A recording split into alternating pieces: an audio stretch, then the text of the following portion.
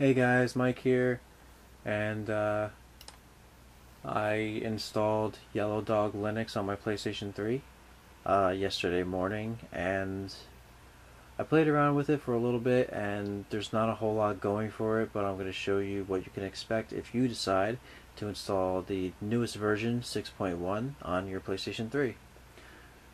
So when you first install it and you boot it up for the first time, as soon as you log in with your username and password, it sends you to the home screen, which is right here. You have your computer, your home folder, and the trash bin, and then you can start using programs right away.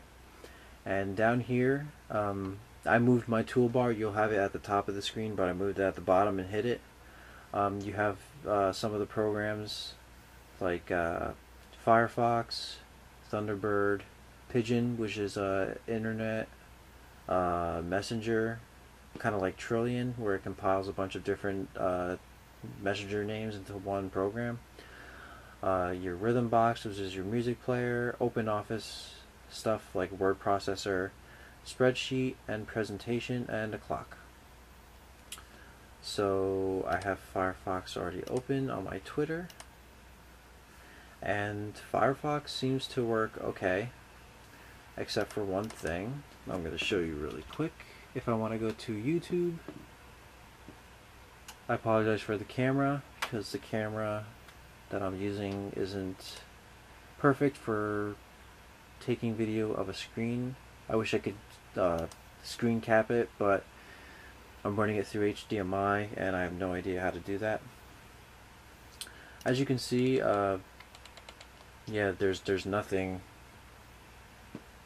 in this area. The video just disappears because for whatever reason there's no flash support for right when you install it for Firefox.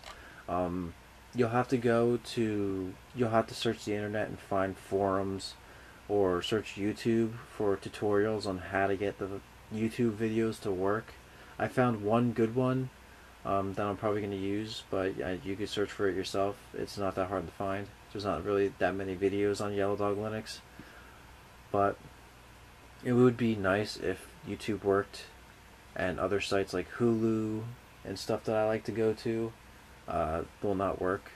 Also, let's say you want to, well, let's say you're into video games, and I know IGN right now has scheduled maintenance, so I won't use them. But let's say you like to go to giantbomb.com, site about video games, and right where this red stripe is where a bunch of flash icons would pop up if you've never been to the site, but it just says loading because there's no flash plugin for whatever reason. But you can still, go to the forums, you can read reviews. You could do the same for any website that just has text based stuff. Like if I wanted to go and read a review for Velvet Assassin, I could do that. Everything seems to work great. But if you wanted to watch a video, if they don't have the option to download it, then you're not going to be able to watch it, which is kind of a bummer.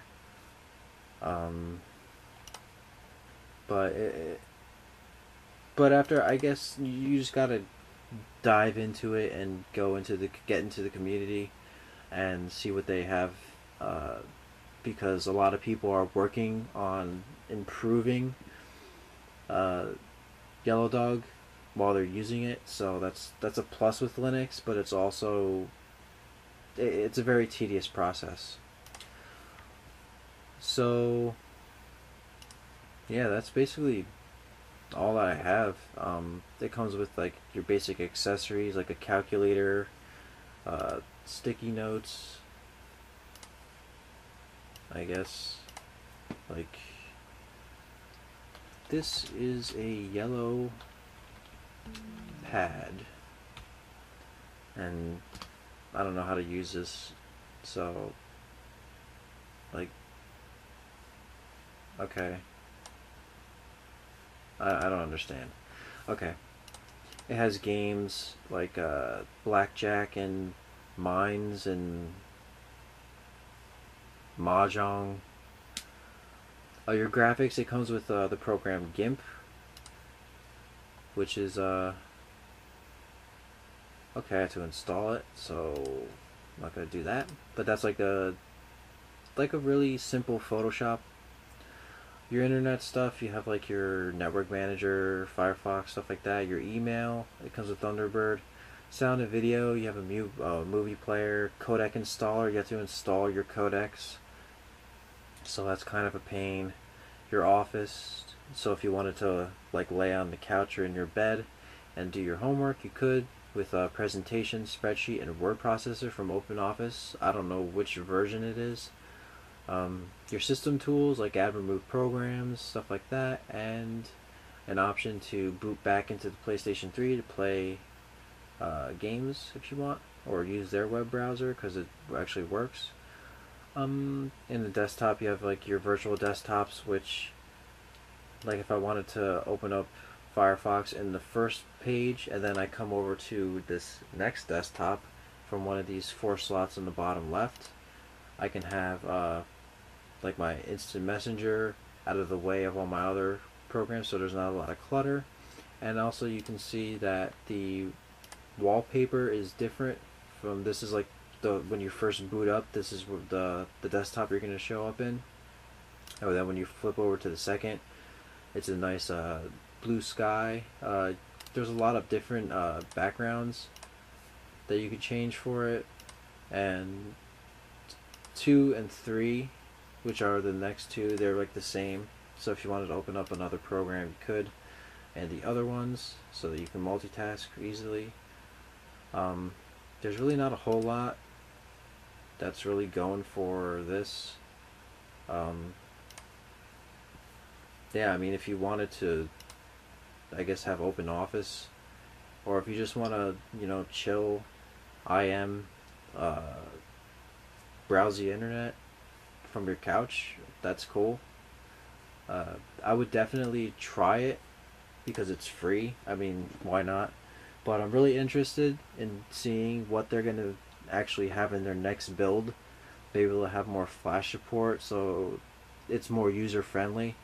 Because I've heard talks that I believe Sony wants their PlayStation to not only be a console for, just like multimedia, like playing games, music, and movies. They really also want it to be a computer.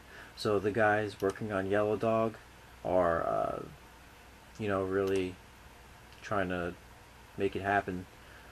So, yeah, that's pretty much it with